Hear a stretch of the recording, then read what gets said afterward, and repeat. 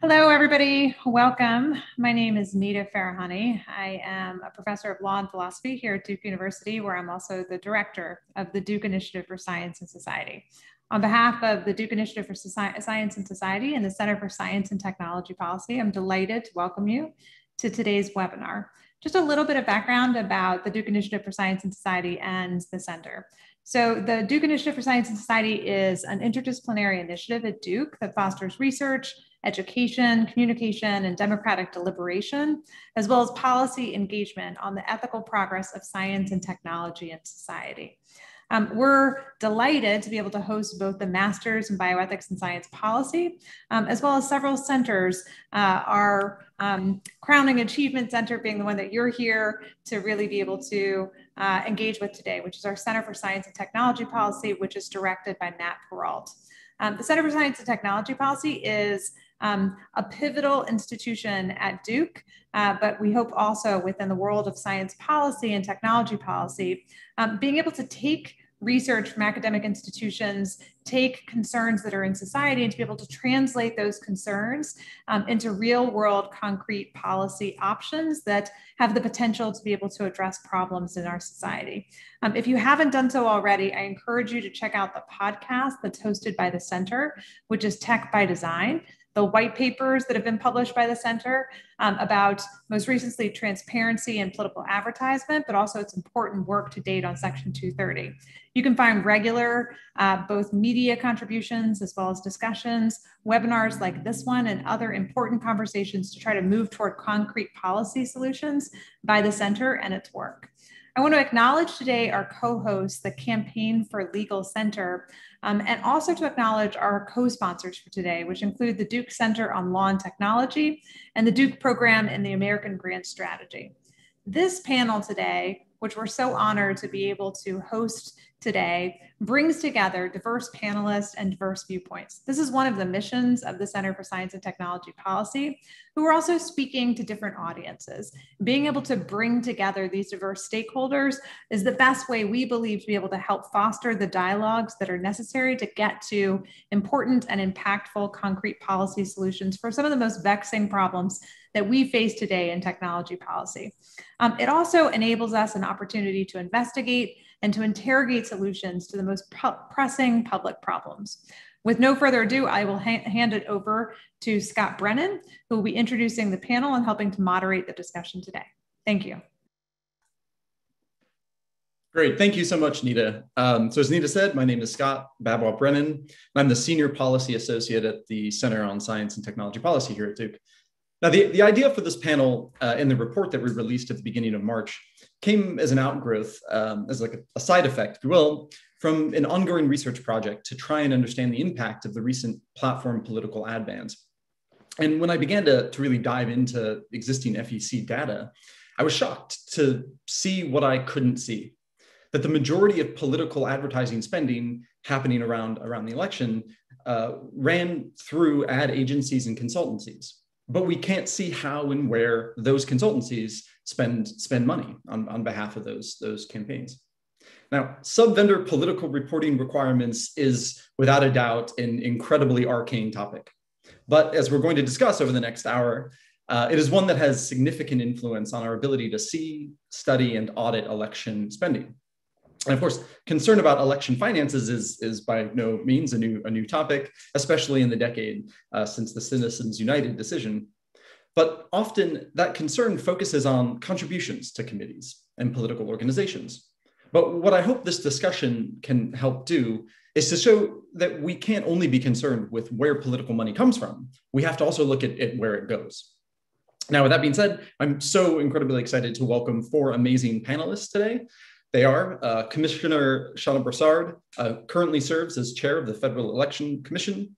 She joined the commission in 2008 as an attorney in the Enforcement Division of the Office of General Counsel. Chair Broussard previously was an attorney advisor at the Internal Revenue Service, deputy disciplinary counsel at the Louisiana Attorney Disciplinary Board, and a New Orleans assistant district attorney.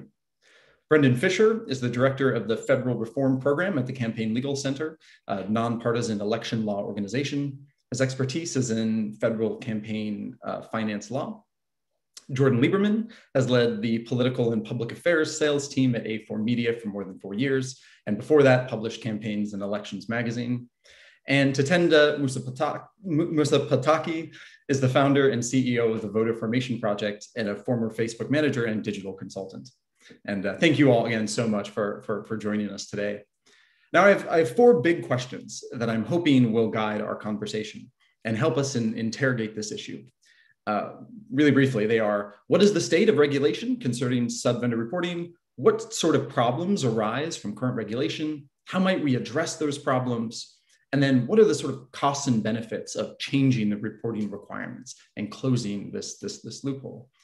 And I'll reserve some time at the end for Q&A with the audience. So please, if you have questions, enter them into the chat, and I'll also try and keep an eye on the chat during the conversation as well.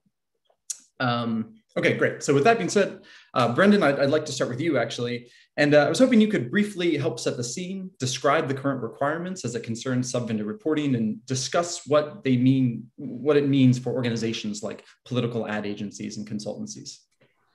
Sure. Well, thank you, Scott, for having me. Campaign finance law not only requires disclosure for political donors, but also requires disclosure for political spending. And I think that's because the public has an interest in knowing not only where political money is coming from, but also where it is going.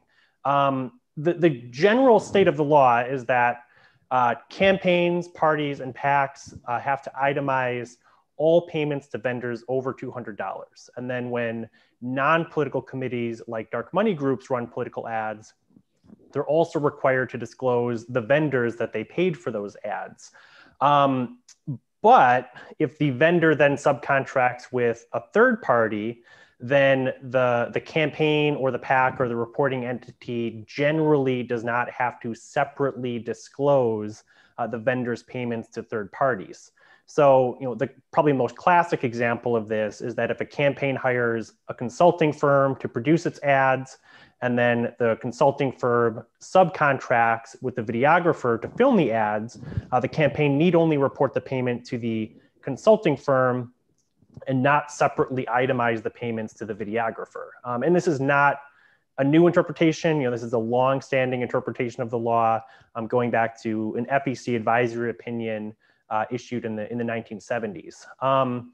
So we'll talk more about the problems with this later. I think the probably most notorious example of a campaign trying to exploit this loophole is the Trump campaign in the 2020 election. They disguised over $769 million in campaign spending by only disclosing payments to vendors closely associated with the campaign and not disclosing where that money ultimately went. So our view is that the campaign violated the law, and we can talk more about that. But in the context of digital advertising, in the context of the conversation today, this lack of sub-vendor reporting makes it nearly impossible to track campaign digital spending. And this is a problem that I'll note at the outset that really doesn't exist to the same degree with TV and radio ads, because an FEC report disclosing a TV ad buy doesn't really tell you anything additional than you would get with an FEC report disclosing a digital ad buy. Both of them are only going to tell you that the campaign paid a consulting firm to produce or place the ads. But there is a separate Federal Communications Commission, FCC, disclosure requirement that is helpful here, because under FCC requirements, an advertiser who buys broadcast ads files a report with the station disclosing the amount spent. And then broadcast ads more generally are publicly disseminated, they're widely available. So if you do see a $1 million TV ad buy on an FEC report, there are other public resources that you can draw from that will help you track where that money ultimately went, on which stations the ads actually ran. And outside of Facebook and Google, which voluntarily make analogous information public, that's not really the case with digital ads. So I'll pause there, and we can talk a lot more about the problems arising from that in a bit. Great, yeah, thank you, Brendan. That was great. That was incredibly detailed. But Chair Broussard, I'd love to give you a chance to sort of add anything to what Brendan said, But then I'd also love to hear how you see this issue broadly fitting into the FEC's new priorities.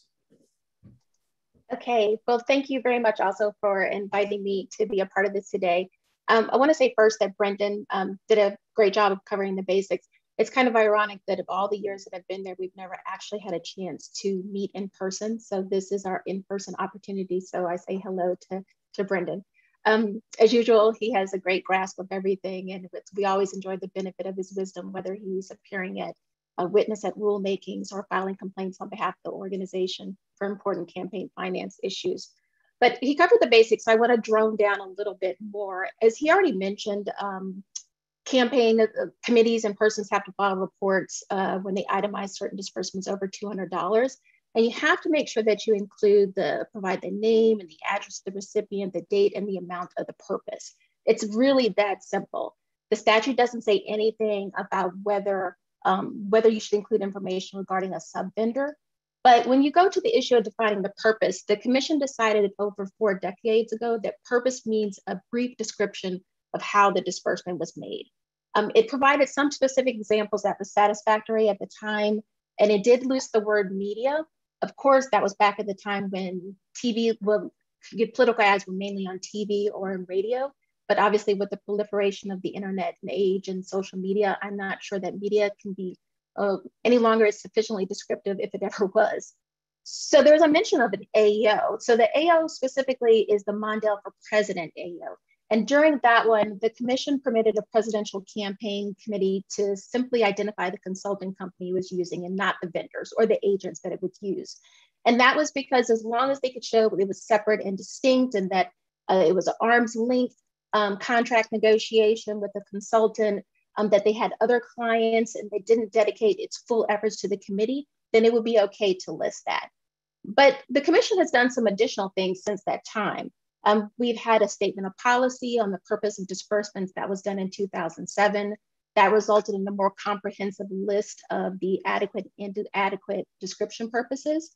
But that policy did not remove or alter any of the purpose descriptions that were already there. So it did still include media as an adequate term.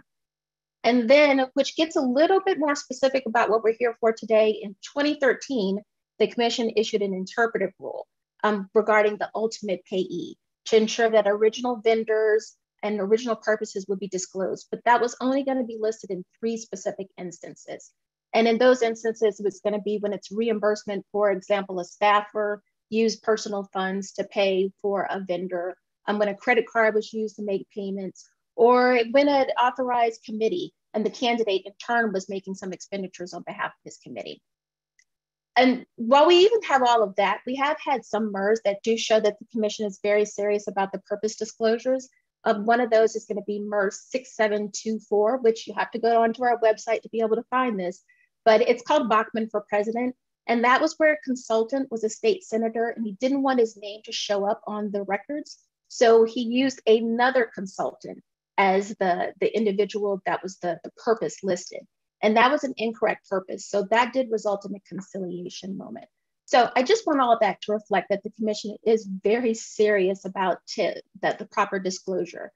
But to get to your particular question, Scott, regarding how it's going to fit into our current priorities, I could certainly envision this as part of a larger effort to fill in reporting gaps that have been revealed through efforts such as yours. The advent of the internet and digital advertising age, it created challenges that weren't anticipated when the act was passed in 1970. So I just think that's the broader perspective. We obviously can see an issue, and thank you for highlighting those issues for us today. Great, that was great. Thank you so much. Now I do want to turn to talk kind of more specifically about some of the different problems that do arise from the current kind of requirements around reporting. And now, so I'll say, as I mentioned at the beginning, my own interest in this topic was piqued when I realized that it would get in the way of my ability to study and understand in detail federal advertising spending. But as I continued to kind of look more closely at it, I saw that there were some other kind of big issues that seemed to be arising from it. And so with that, Tatenda, actually, I'd love to pull you in, and I was wondering if you could share maybe your experience with the LLC loophole, with this lack of some sub-vendor reporting requirements, and talk about how it has influenced your work. Sure. So it has less impact on my current work, but in my past life, I have been a consultant at a digital ad agency. And I also was at Facebook while it was implementing a lot of the transparency measures. And as a salesperson for Democratic politics, my role was to help my clients, who were the committees, the candidates, and also the agencies that serve them, learn how to use the platform with all of the transparency requirements, as well as field any and all of their questions about it. And so it's been, I think, I've had a lot of different ways of looking at this and have a couple of different perspectives as to, why it may not be in the best business interest of an agency to have that information public.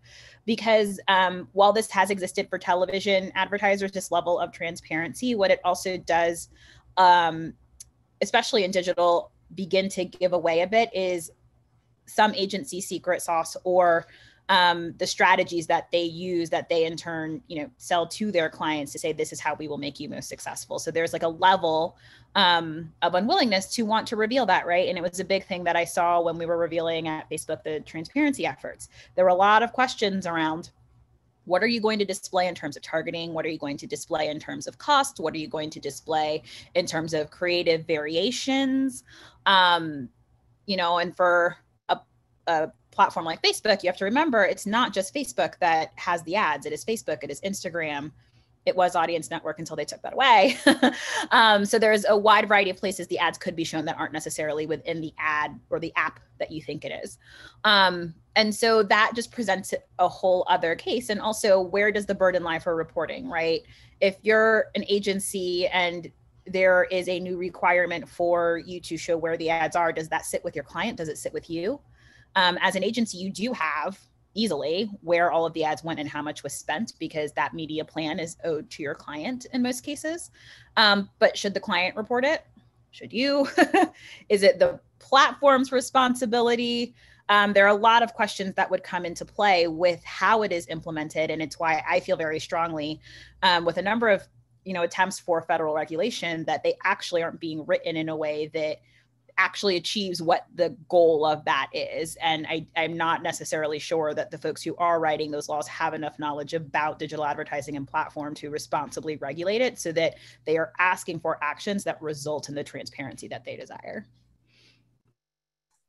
Great. I'm sorry. I'm going to have to follow up on that because that's too intriguing of a point that you just made. So I'd love to hear a little bit more kind of detail about what specifically you mean there.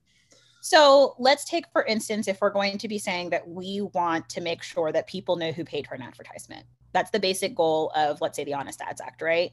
We want people to know who paid for the ad. The act, I believe, as written, mandates that at the end of the 30-second or 15-second spot, there is a disclosure as to who paid for it. With most digital advertising, you self-select into viewing that full ad. So you have the option to not necessarily view the full ad, which means that the only way that you can guarantee that someone knows who paid for it is if the disclosure is at the top of the ad or within the advertising unit itself. It actually does not accomplish anything. And in fact, if I were a political consultant for a dark money group, of which I have been, I would make sure everybody just put it at the end of the ad and as quiet of sound as possible, to make sure it wasn't seen if that was the goal. But if you're thinking about, I want someone to know, you have to put the disclosure either within the initial framework of the impression, meaning when the ad is seen by someone in those initial pieces of either creative or text that's seen, or at the very beginning of the ad so that the first 2 seconds of audio is truly who paid for it. Or even if you're thinking about pricing disclosures, the goal is for people to know how much was paid for an ad. Ads are bought in a really weird way by cost per mille or CPM, or they could be bought on a cost per view. What determines a view? That changes by platform. What determines a completion? That's determined by platform. Cost per acquisition. What's the full acquisition? It ranges by platform. So if you're saying that a platform has to disclose how much the cost of the ad was, that's a really complicated question that could be diced 1,000 different ways. And so is the goal for us to say that we want to know that for this specific message and all iterations that it could appear, which it could be hundreds, that $2 million was spent? Because I could think through probably 200 permutations of ways to break down that cost. And it would mean nothing to anyone who wasn't familiar. Great, thanks for clarifying that. I think we'll come back a little bit to some of the difficulties as it relates to digital ads, maybe in a minute. But before we kind of leave talking about, really identifying some of the problems that arise from just this issue of sub-vendor reporting, I want to give Brendan a chance to come back to talk a little bit more about the complaint that CLC filed last year. And yeah, so Brendan, if you'd love to maybe tell us about the contents of the complaint and kind of how it relates to this topic. Sure. So, I think this is an example of how the problems that arise from sub-vendor reporting are not limited to tracking digital advertising. So, as Chair Broussard mentioned, that this sub-vendor reporting loophole is not a categorical exception. If a vendor is just acting as a conduit to hide the ultimate recipients of the campaign spending, then the campaign is violating the law. And Chair Broussard mentioned one case where the commission had found a campaign to have violated the law, and that was one where Michelle Bachmann's presidential campaign paid a state senator for an endorsement, which itself did not necessarily violate the law, but what violated the law is that the money was routed through conduits that were closely associated with the campaign and senior campaign officials. And there was another case involving the Ron Paul presidential campaign in 2012, where they actually tried to pay the same Iowa state senator for an endorsement, and similarly tried to keep the payments off the books by routing the money through conduits. So there is some precedent of the commission finding that this loophole is not entirely categorical. And where we think that applies with the Trump campaign is that the Trump campaign in 2020 routed the majority of its spending largely through one firm, American-made media consultants, that was created and managed by Trump campaign officials. We were able to identify through other means some of the ultimate recipients of those payments. They included some Trump family members like Lara Trump. It included a firm called Funware, which was responsible for setting up the Trump campaign's app. It included a digital consulting firm run by a senior Trump campaign official. But we really don't know where the majority of the Trump campaign's money went. It just reported around $769 million in payments to American-made, and there's no disclosure of where that money really went. And we think that violated the law, based on the Bachmann and the Ron Paul and related precedents from the FEC. And ultimately, if the vendor that is receiving the disclosed payment does not have an arm's length relationship with the committee, and where the vendor is just acting as a conduit for the disbursements to the sub-vendors, and the sub-vendors are actually working under the direction or control of the campaign, rather than working on behalf of the vendor, then the campaign has violated the law by not disclosing payments to those sub-vendors. And I think this case also touches on part of why it's important, or part of the problems that arise from the lack of sub-vendor reporting. So just one example in this case, that there's evidence that the Trump campaign was paying family members through American-Made and another LLC called Parscale Strategy. We don't know how much they were paid, and that could actually disguise potential legal violations, because excess payments to a candidate's family members, just like excess payments to a candidate's business that he owns, could violate the law. And we don't know how much the Trump campaign may have paid family members or may have paid Trump Organization properties. And this particular case stepped over a legal line, but there are plenty of other examples of campaigns or political committees that have effectively disguised a significant portion of their spending, leaving the public in the dark about where that money is ultimately going. One example that has attracted some attention recently is the Lincoln Project. The Lincoln Project, the anti-Trump group that raised and spent tens of millions of dollars opposing Trump. Most of that money was paid to consulting firms run by Lincoln Project officials. And there's no evidence that those payments violated the law, but we don't know of the tens of millions of dollars paid to these consulting firms by the Lincoln Project. We don't know how much money went to TV ads, how much went to digital ads, and how much went to payments to those individuals and to those officials. So I'll pause there, but I think there are a lot of other sort of cascading problems that can arise from the lack of transparency. Great, thanks for that, Chair Broussard. I understand that you're limited in what you can talk about as it relates to the complaint and ongoing investigations, but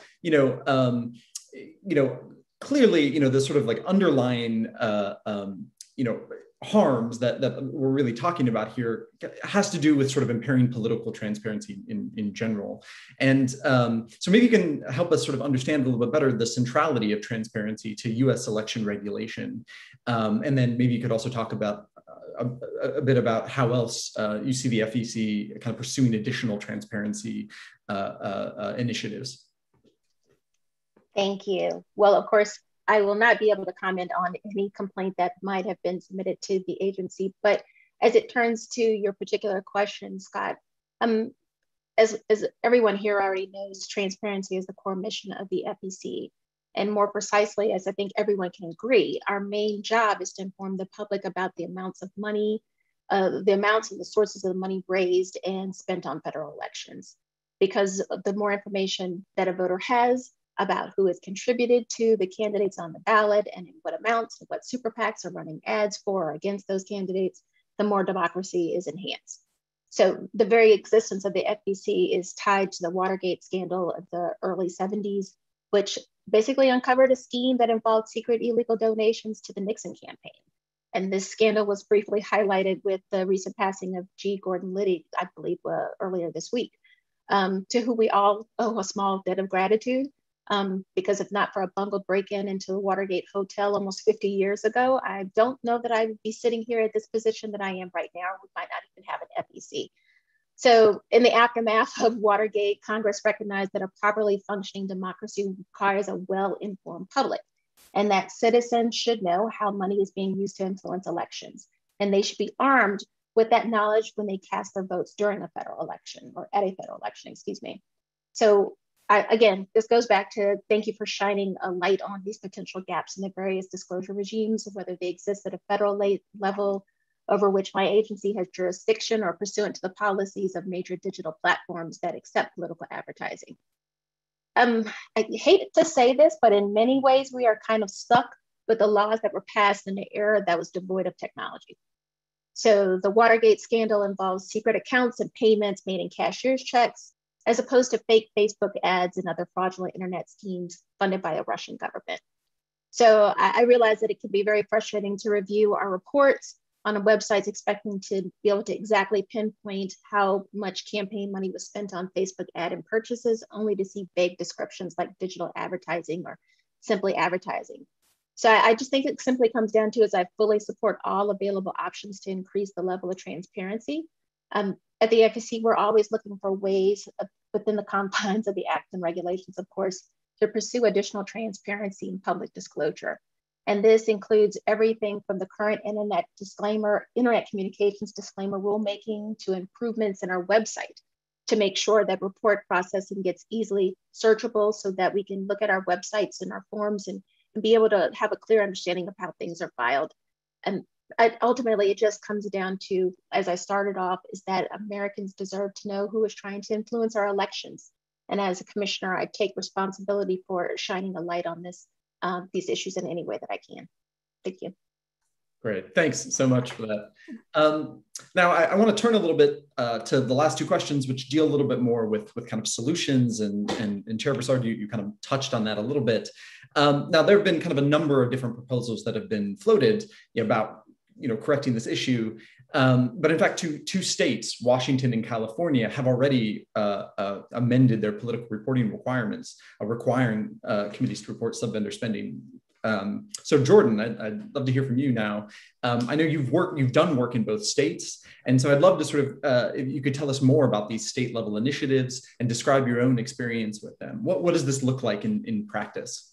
It's much less exciting, Scott, than you might imagine. In practice, when the campaign is over, an expensive lawyer will ask us for the sub-vendor report for our digital buying. We will send a spreadsheet with a list of vendors and an amount of dollars associated with that. The reporting regime in Washington is a little more onerous, but at the end of the day, it's much more routine and much less controversial than you might expect. It's boring, to be honest. It doesn't change anything in terms of our pricing, our execution. What it does change is that threat to our business model that Tatenda was referring to. This is, our tradecraft is emerging. So the tools that we use are secret. And that is how I've been able to build our business for the last 10 years, because I'm able to find a new vendor that's doing something interesting and cutting edge, that is privacy conscious, privacy centric. By putting that on the list of things I used, I end my business overnight. So that's a very important distinction between protecting the tradecraft, but also providing the transparency that Chairman Broussard and Brendan are talking about. It is very important. I have kids in this country. I want to raise kids in a democracy that that is functioning and is transparent. It's very important to me. I love elections more than I love perhaps anything else. And trying to find that difference between protecting the business and innovation and protect that ingenuity and the changes going on in our system are really important. Many of the innovations that we come up with on the political side do end up kind of on that commercial side as well. So that innovation that we're developing in politics really does kind of feed into the innovation that we're seeing nationwide in digital targeting. So it is very important to pull apart that punitive, I want to know where these presidential campaigns spent their money versus I need to know where every one of the tens of thousands of candidates spent their money on direct mail printing or things. And one thing that I do want to mention before we move on is that the California law specifically was intended to prevent paying family members as sub-vendors. The intent was to stop a campaign from paying a spouse through the printer, say something like that. Nobody supports that, right? So that is very different than me telling you which demand side platform I'm using. And not only which demand side platform I'm using, but in a programmatic sense, which 50,000 websites did I buy on? There's a point where it becomes, not only onerous, not only on my end, but also these legal bills on smaller campaigns can get excessive. So, at the end of the day, a lawyer says, what's your spreadsheet look like? Here you go. But, taken to an extreme, it can get somewhat weighty. Great, thanks. Yeah. So Tatenda, I'd love to hear from you right now, and I'm sure you have lots to say about what Jordan just said, but I also want to pull in a question that has been asked by several people in the audience now and before about and you kind of mentioned it already, but the role that platforms might play as it relates to providing some additional kind of transparency about digital ad buys.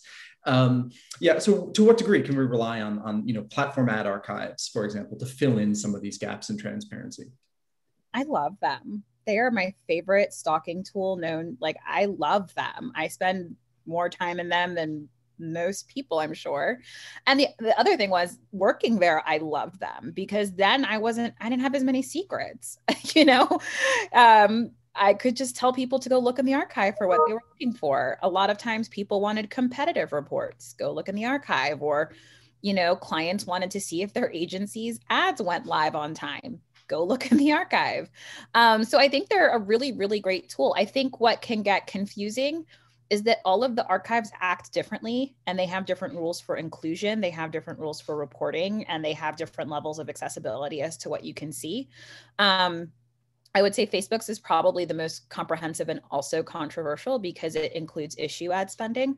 Much of the issue ad spending is commercial because, you know, if you're Patagonia and you're running an ad about the environment, which they do frequently because that company has within its mission to preserve and protect the environment, all of their ads where they talk about climate are going to end up in the archive. But at the same time, that also allows us to see ads about climate advocacy on both ends of the spectrum within it. And that may not be under the purview of the FCC if that's not being run by a candidate or committee, or it's being run at the state level. But, you know, that isn't the case on Google. Google only runs ads for candidates and committees within their platform, and Snapchat is a bit in between the two. And so I think they're really, really excellent tools that help people learn about, you know, what's being run, what the discourse of political ads are. But again, when I talk about like cost or what types of messages are running, it can get convoluted in there because it did strike a balance with, you know, advertisers' proprietary information, but also being transparent. But I highly recommend everyone to be in there a lot. If you're very interested, they're fun places to be. Chair Broussard, I'd actually love to follow up on that by asking about the I guess the possibility of FEC working with some of the different platforms kind of more directly as it relates to their ad archives. Is this something that y'all are doing? Is this something that there's any possibility of? So it's not something that I can offhand say that we're doing. I am happy to pull in our tech expert who might be able to answer that in some way if she has any information. And I think our tech expert is on with us. So Laura, if you have any information, feel free to jump on and join us. So while she processes that and decides if she's going to join us, excuse me, because the work is never ending if you hear my email pinging, so I apologize about that. So while she goes to go to something else that Tatenda kind of mentioned, and also to go to your other question regarding the Washington and the California, I just want to say that I think that both of those are great examples of how states can address the disclosure gaps that are highlighted in the discussion today. In some ways, certain state agencies have a greater latitude than the FEC does. But I want to go back when your question into solving the issue or kind of looking how we can kind of what steps can be taken. So the commission on its own initiative or in response to a request for a rulemaking can start the process to amend any existing rule or promulgate new rules. But it's a long process and it requires a lot of compromise across the aisles and every step of the way, from drafting the notice of proposed rulemaking, soliciting comments, hearings if we choose to have that, drafting of final rules, even the ENJs that go along with it. But I also want to highlight, while it shouldn't surprise you all that it takes a long time, I also want to say any private citizen or groups that have an interest in an issue, you can petition the commission for rulemaking to start one. It's quite simple process. You just basically identify yourself as the petitioner, you select the portions of the regulations that are affected, the facts and legal support for the proposed action, and even include the desired regulatory language. So I just want to say that while it seems that there's a lot of delay on what could act, it also, anyone out there that has particular concern, particularly as we're talking about these sub vendors, take advantage of the opportunity to reach out to the commission. But as it relates to the digital platforms that you mentioned, whether the FEC is working directly with it, I do not have a specific answer for that. But I do think this all kind of goes back to HR1 or S1. Look for modifications. There could be that has a setup employed to be able to do those very type of things. And I definitely think there's ways to work on modifying that legislation, proposed legislation, to include those corrections for these sub-vendor modifications that you're looking for. So thank you. Great, thanks. I don't know if Laura wants to add anything to that. Sure. Hello, everybody. I'm the technical lead for the FEC.gov and our campaign finance data API. Thanks for the opportunity to address the technical support issue. We have had platforms reach out to us for support in using our API to validate political spending. I don't know if it's been from a technical perspective. They've reached out to us directly, and one of the vendors, one of the platforms was very interesting. They were asking for advice on how to validate the identity of folks who are buying political ads to make sure they were in fact associated with the campaign. And the initial thought was to upload a copy of the statement of organization, the Form 1, but that's publicly available information. So I was able to make some recommendations on how they might verify identity of individuals, and we have had campaigns reach out to update their records with the FEC as part of their ad buying process. So that is something that we're happy to help the platforms do. Great, that's fascinating. Yeah, thank you so much for that.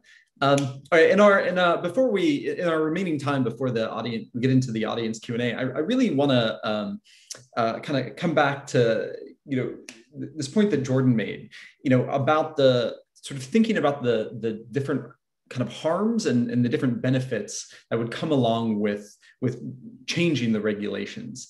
And so I'm happy to, I think I'll pass it back to Jordan, and maybe he can give us a little bit more detail about really what exactly it would mean if on the federal level, agencies were required to report all of the sub-vendors that they use. How exactly would that impact your business, your ability to have a company? Thanks, Scott. So there's obviously a range for reporting. If we're talking about categorization of different types of media, so digital, direct mail, and things like that in the sub-vendor space, particularly on presidential campaigns or multi-million-dollar operations, I think that makes a lot of sense. I think it's a little more digestible. But if you take it to the extreme, particularly in a programmatic buying tool, we are literally buying 10, 20, 100,000 different ads, websites. We, in some cases by accident have been, asked for a list of every single website where we spent more than 1 cent. So if you get all the way down to the extreme, not only are we making it virtually impossible for me to operate my business because all I'm doing is reporting. We're eliminating the tradecraft of this, which is where we built the business. But you're also creating tremendous legal work or paperwork for these campaigns, many of which are underfunded. So, there is a cost and a benefit to providing Scott more information for you. And I completely understand why you would want to know where a presidential campaign is spending, some huge percentage of its money. But you have to remember that that's one campaign out of tens of thousands. And I'd like to recommend avoiding punishing the other tens of thousands of campaigns with giant legal bills and ruining a whole vertical of business and kind of taking away that innovation just to provide more information for something that is probably very interesting. So again, there's large campaigns, there's categorization issues, but the reality is not every campaign is Donald Trump or Joe Biden. The reality is most campaigns are going to be much smaller. We ran approximately 5,000 different political digital engagements last year. 4,700 of them were non-federal. So thinking about all these things down market, if we had to follow the California and the Washington state laws, it would be very difficult to operate this business and do these innovative things and help advocate for our clients. Yeah. So I'll just open this up to anyone on the panel. I would like to, really kind of discuss this point. So if anyone wants to jump in, respond to what Jordan said, or offer their own sort of sense of, how, balancing the sort of costs and benefits of making these sort of changes. So not to jump ahead of anyone, but if you break it down to the advantages and disadvantages, I'll take the advantages first. The advantages is that we have transparency, which goes to what I said, at least to a healthier democracy. But I definitely see the disadvantages that Jordan mentioned.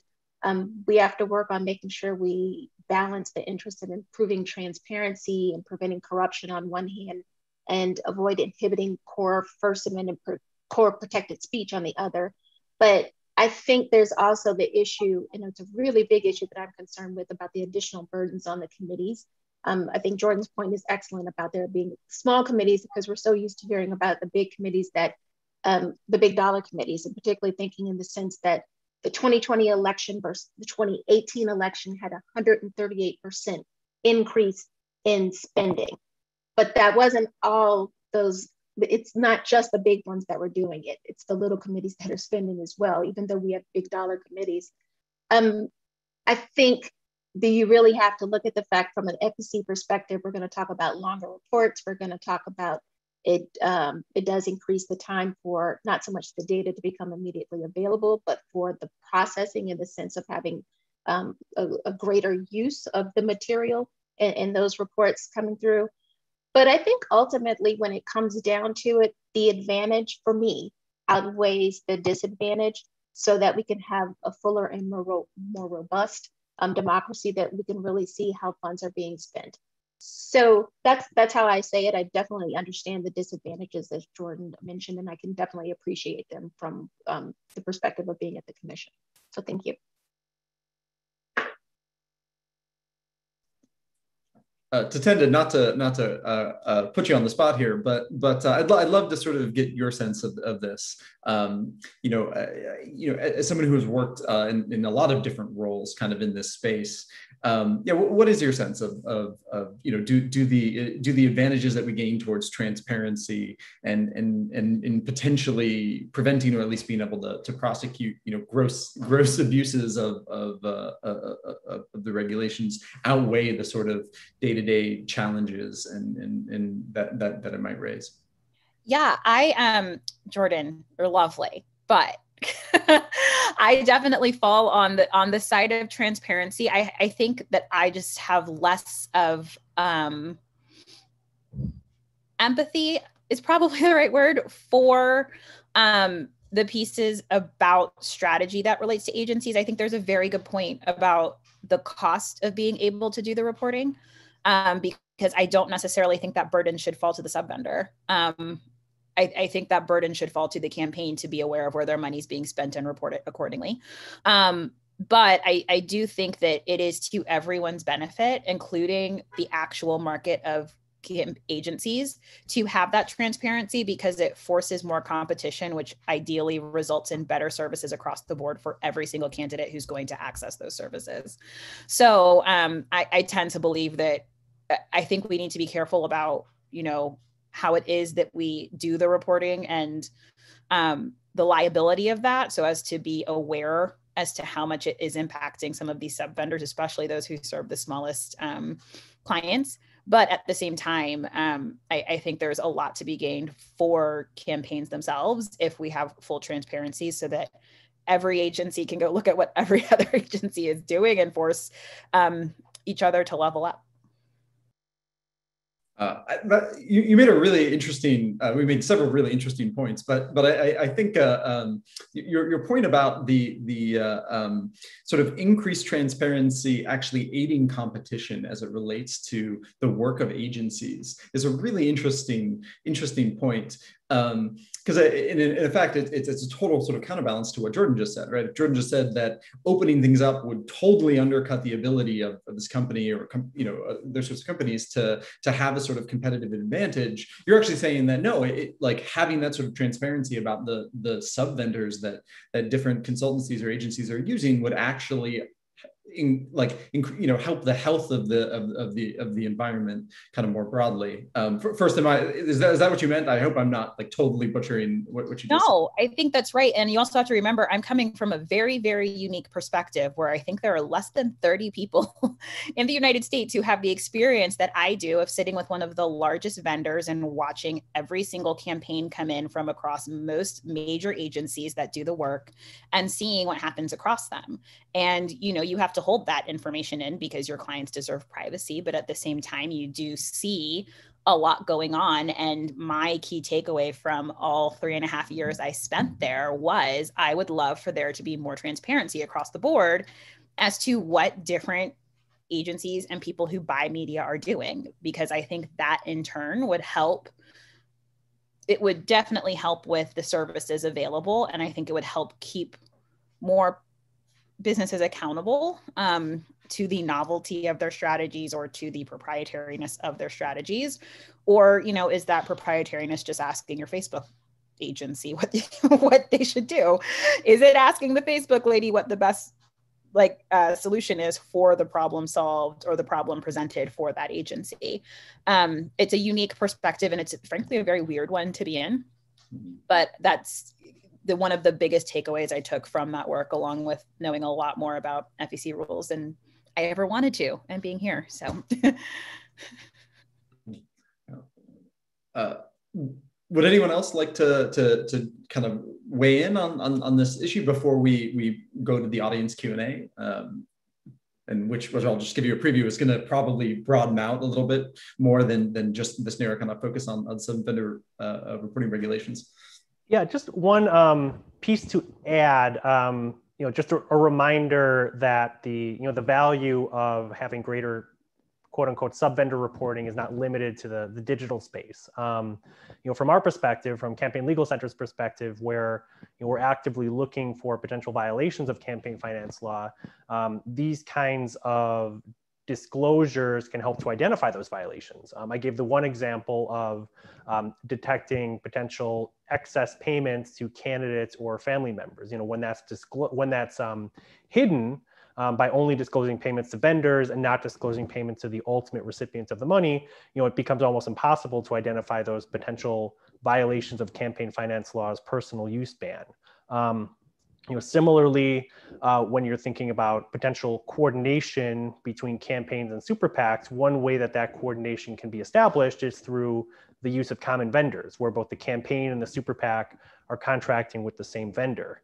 But if the payments to that common vendor are hidden or are laundered through an intermediary, identifying violations of the FEC's common vendor coordination rules becomes next to impossible. And then there's also the broader category of disclosures that may not violate the law, or payments, I'm sorry, the broader category of payments that may not violate the law but are of significant interest to the public and significant interest to voters. I mentioned the Lincoln Project, and there's questions about where their money ultimately went. I think the Lincoln Project's donors likely would want to know how their money was ultimately spent. Another recent example, last week, the FEC spent a lot of time dealing with this very difficult issue of how campaigns can pay for security services. And there was justifiable concern about campaigns spending money on payments to militia groups or Proud Boys, for example. But if that does happen, I think the public would want to know about it. And the way that they would know about it is through the disclosure on the FEC report of the payments to the Proud Boys or the Oath Keepers. But if that payment, again, is laundered through some sort of an intermediary, the public would not know about the payment. They would not be able to hold the candidates accountable for how they're spending their money and who they're ultimately associating with. So I think there's a lot of benefits that could flow from increased disclosure here, and that are not limited to digital. Yeah, that's fascinating. Does anyone want to follow up on that? Great. Well, in that case, let's turn to the audience Q&A. We have a lot of really interesting questions. And the first one I want to start off with is actually sort of a follow-up to something that Chair Broussard said a few minutes ago. Jane Preston asked, what can an average citizen do to fight this big money influence? How can we encourage the FEC to better regulate? And Chair Broussard, yeah, you mentioned that, well, I'll let you follow up on that. I was about to say something. If you see something, say something, is what to take one of those little quotes that we hear out a lot.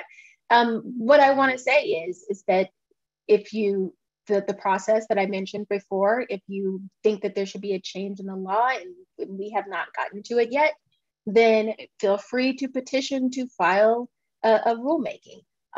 Brandon mentioned that he is with an organization that takes a lead on when they see that there are believed violations of campaign finance, they file a complaint. An individual can file a complaint on their own if they believe that they have witnessed or see or are aware of a campaign finance violation. Take advantage of your right to do so.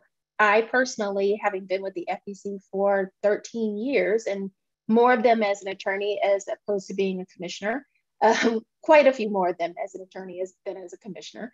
I have had complaints that were a handwritten letter from an individual that went all the way to litigation that had resulted in personal use violations. So what I say is, if you believe that there is some change that needs to be done, take an active interest. That also means take an active interest, not only just the FEC.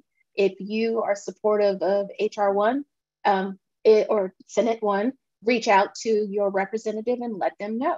And this is when, as an active voter, an engaged citizen, I believe it's the responsibility to be that engaged citizen and speak. So as I started, I was being quippy, but if you see something, say something. That really is what I'm trying to say. So thank you. Anyone else want to jump on that? Actually, I want to say something. I'm going to use my moderator's privilege here. Maybe this is an answer that maybe people wouldn't expect, but I would say fund journalism. I think we focus definitely on the actions of federal agencies or platforms, but we have to remember, right? Like, if we want transparency to work, like, we need someone to be doing it, to be looking, to be analyzing the data that we do have. And I'll say, as a researcher, like, we do some of that, but like, it's the journalists who really do such an incredibly important role in holding power to account. And today, right, with journalism in crisis, it's even more important that we all support journalist outlets, quality journalism outlets. So, all right, let's go to another question. A lot of people have asked about HR 1 and the sort of more broadly than subventive reporting, but the sort of how HR 1 may sort of improve the regulations around campaign finance. Anyone want to speak to that? I'll take a stab at it because I saw the question and started to do a bit more digging. And my initial thing is, like, we are asking for the longest disclaimer known to man.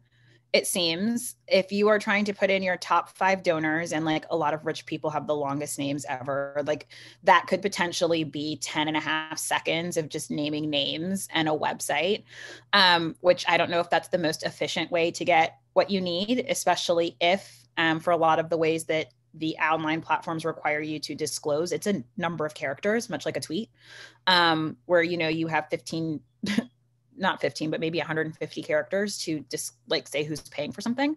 So I see the intent. And again, the intent is to inform people about who paid for an ad, what people support your dark money ad, and I guess reveal more, or like make sure that people realize like who is funding something. I think there are more efficient ways to do it. And I think this is another example of where I feel like sometimes the way that laws are written for this kind of work are not reflective of people who truly understand the actual platforms and how they work. I just started a new organization, but maybe I'll volunteer myself as someone who's willing to talk about it more, because some of that, like, the intent is there, and I agree with the intent. It is the execution of how people are asking for it that I think is what may not be the best. Yeah, and I'll just add to that. So, in broad strokes, HR1/S1 it's a big bill, 800-page bill. It addresses voting rights and redistricting and government ethics. I think the broad categories in campaign finance are, one, reforming and restructuring the FEC to make it to follow the model of agencies like the Federal Communications Commission, to make sure that it can function as an effective watchdog. It also strengthens the laws governing coordination between super PACs and dark money groups and campaigns. It creates a small donor matching system where small donations are matched 6-to-1 with funds drawn from a new account based on fines levied on corporate executives who are convicted of wrongdoing. And then additionally, it does drastically strengthen transparency requirements. It ends dark money. And part of that, in addition to requiring disclosure of donors over $10,000 who finance a dark money group's political ads, there's also that requirement that Tatenda was alluding to, that ads include a list of the group's top donors. And I think like Tatenda said, there's a significant amount of value in letting donors know, effectively at the point of sale, who is behind the group and who is financing the group. but there are some exceptions built into the For the People Act that would, make it some exceptions built into the For the People Act that would accommodate for disclaimers that would not fit on an ad, that would make the ad impossible to communicate if it weren't to include the full disclaimer.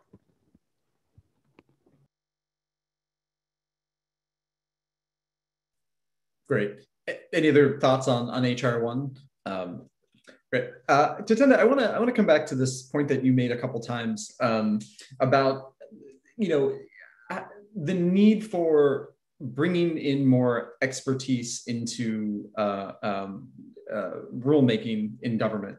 And I guess I want to pose this kind of question: like, how if we think that that there's a lack of understanding about how digital, especially as it relates to like digital communication, works in the writing of new legislation or regulation, what are some ways that we might think about fixing that? What are some ways that we might think about like better bringing in the sort of expertise that we need to craft the types of regulations and laws that we want to see? I think rulemakers have to talk to the people who are actually creating the advertisements and the strategies, because digital is constantly changing. I mean, constantly changing. The thing that was, most prevalent in 2018 was not the most prevalent in 2020. And I don't even know what's coming for 2022. You have to be able to speak to people who are entrenched in the work daily, who understand trends, who understand how people consume. Because I think it's hard to make laws that are designed to get people to understand something if you don't have a keen understanding of how broad swaths of your population are consuming information on these platforms. It is no longer true that, like, for many advertisements, and even in the strategies of how television ad creators make their ads versus digital ad creators make their ads, they are not the same. I've spent way too many years of my life trying to get people to realize that you need to build your ads differently. And so if you're building your ads differently so that people understand or get the information, then you probably need to think about your rulemaking as being different. So as you are building rules that achieve the same ends, but maybe through different means, because people are not consuming media the same way. We can't take it for granted that someone's going to watch an entire ad. We can't take it for granted that people are going to see all of the major ads that a campaign could be running even on television, because viewing is way more fractured than it ever has been. And so I wish there could be some committee of digital ad buyers somewhere that, rulemakers could tap to speak to say, hey, how are you thinking about making your ads, and what are we not considering in these rules? Because I think you could find any digital ad buyer who's 2 years in who could sit down and tell you, like, these 10 things are what I would do to get around this. You should consider it. Because if I'm thinking about it and I've been in this business for a year or two, imagine people who've been in it for decades. Scott, if I could add, I think when you talk about how do we educate rulemakers, I think we do things like this. Chairman Broussard, before you were there, one of my better friends in DC was Ann Ravel, and we spent hours at the Caribou Coffee across the street from your office. And I think I would encourage you to spend as much time with practitioners as possible before you start getting into the rulemaking process. Thanks. So there have been a number of questions that were submitted ahead of time that ask about public financing for elections, and I know that's like a sharp left turn from what we're talking about, but just given the sort of interest in the audience, I feel like we should talk about it. So several questions about asking about this sort of we'll take it as like radical changes to the ways that campaigns are funded. If anyone has any thoughts about that. Yeah, I'll open the floor. So the question is really about, should we have public financing for federal campaigns? Is that the general thrust of these questions? Yeah, exactly. Yeah, and what would be the implications of doing so? Is it realistic? Yeah, well, so, public financing it's not a new idea. We did have it for presidential races for many years, and it is actually still in the books, as Chair Broussard can attest to. There are still some presidential candidates who take advantage of the system, but for many decades, the presidential candidates from both parties took advantage of the presidential public financing system, but it became outmoded as campaign practices changed. And then there are states like Connecticut and Arizona that also have very functional public financing systems. What the For the People Act does more closely follows a program like New York City's, where it's not a lump sum of money that is given to participating candidates. It's that small donations of up to $200 are matched 6-to-1 with public funds. And as I alluded to before, these are not taxpayer funds. They are public funds that are drawn from a new Freedom from Influence fund that derives its financing from a surcharge on fines levied against corporate executives and corporations that are engaged in wrongdoing. So there's really no impact on taxpayers when it comes to this system.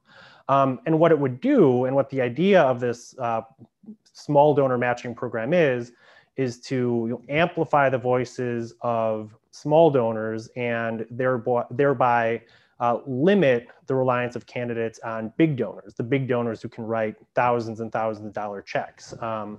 And that frees candidates from the fundraising pressures that just about all of them are complaining about, the amount of time that they have to spend fundraising, the pressure that they feel to act on behalf of the interests of a small handful of big donors.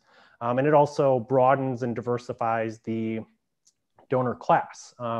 Because it means that candidates can rely on a large number of small dollar donors who are much more representative of the country as a whole, rather than a small handful of big donors who largely are not representative. So that's the general idea, and I think it has worked really well in the places where it's been tried. I'm happy to answer more questions about that. I'd just like to add, I think that fixing the revenue side is far more important than the expenditure side, given what we saw in the last election cycle. The one thing as a practitioner, what I see is that, and I want to just mention when we're talking about how to deal with public financing in the New York City system, is that smaller donors may be in many cases more polarized than large donors. So I understand why there's an attraction towards the masses, but when you look at how do you raise $10 from a group of people on the left or the right, typically that's a very polarizing outbound message. So if you're going to say something pretty strong, you're going to get a lot of donations. And I'm not necessarily saying that's a bad idea, but you want to be mindful that you may be, the way to game the system in New York City is to say some really crazy things. And I'm not sure necessarily that you're gonna win that battle, and it may have unintended consequences. Yeah, and this is an active area of research, and I think there's evidence that cuts both ways. Some of looking at the federal level, some of the candidates who received the greatest number of small dollar donations in the 2020 race were candidates in swing districts. And in many cases, those were very, very moderate candidates. Moderate candidates received a lot of small dollar donations because the stakes in their race were high and because they had higher name recognition. So I think it's certainly an area of ongoing academic research.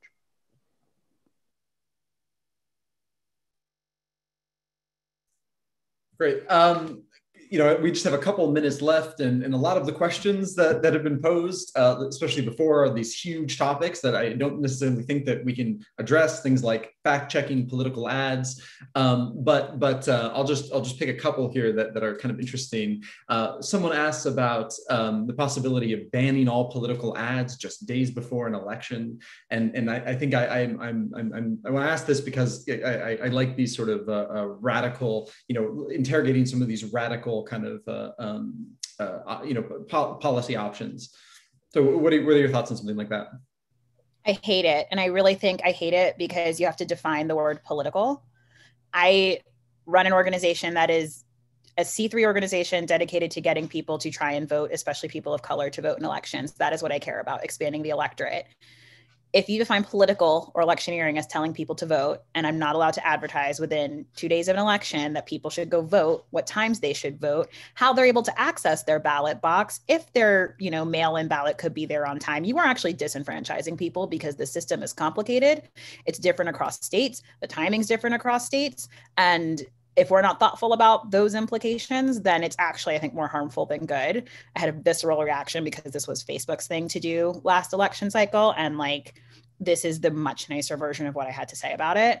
And so I just think that while it may seem, ideal that we don't have to see any more political ads from a candidate, perhaps during that time, it may actually have negative consequences for the number of people who vote, even though they do it in Europe. But Europe has a completely different system that seems lovely, mind you, but it's just not ours. My LSAT scores weren't so high, but I think we'd have some legal issues.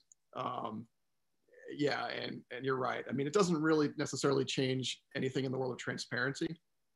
We're just going to, front load spending. And we saw that with Facebook, of course. I don't think it changes much, to be honest. I'm going to join into that. I'm not going to even put it in a very legal way. I think how Tatenda said it was the best way possible. I'm completely not in favor of anything like that. Speaking as an individual citizen, I think you're taking away the individual's right to be able to consider facts, information, to be able to make assessments. I agree with what Tatenda said about it works on disenfranchising people. It provides a lack of access and information. So I wouldn't be in favor of that, but I do understand that commercial entities had their own choice in decision-making and deciding whether they chose to end those ads. But I think it also kind of disadvantages the voter by doing something like that. Right. And that's all the time we have. So actually, and that's a great place to end, just because I can slip in a plug for the next report that's going to be coming out of the Center on Science and Technology Policy, which is on the Facebook and Google ad bans in the 2020 general and Georgia runoffs. So look out for that. That'll be dropping in the next month or so. But I just want to thank all of the panelists so much for coming. This has been just a fascinating conversation, and I really appreciate you all taking the time to join us. Thank you, Scott. Thank you. Thank you, Scott.